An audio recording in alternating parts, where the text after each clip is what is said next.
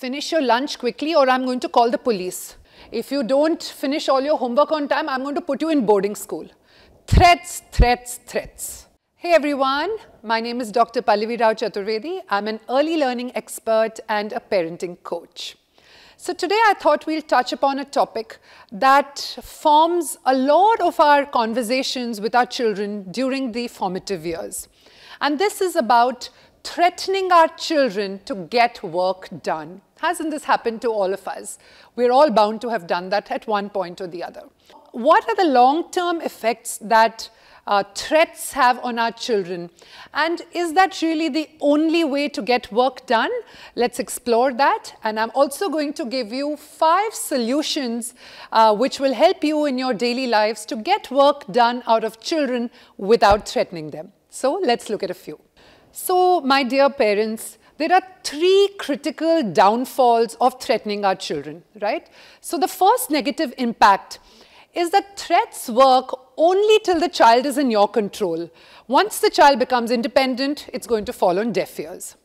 The second most important point, threats scar the long-term parent-child relationship in more ways than you can imagine. And the third point, let's face it, after a point, they're going to lose value. If you're going to threaten for everything, there's no value left.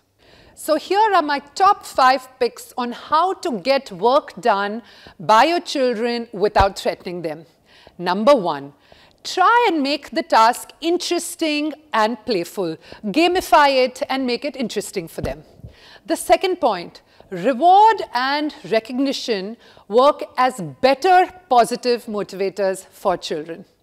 Number 3, appeal to the logical and rational intellect of the child. Try to explain why something has to be done. Number 4, don't attempt to take away a privilege at the drop of a hat, right? It's going to lose value.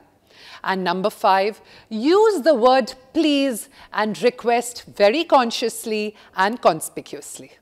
So, dear parents, our objective at the end of the day is to build a long-term, meaningful dialogue and a fruitful conversation with our children right into their adult years, and not to control them. So, this habit of removing threats from our conversation and replacing it with alternatives is going to come with a little bit of practice. But once you get the hang of it, it's going to become a way of life. So, let's try this and look at the significant shift it makes in our connections with our children.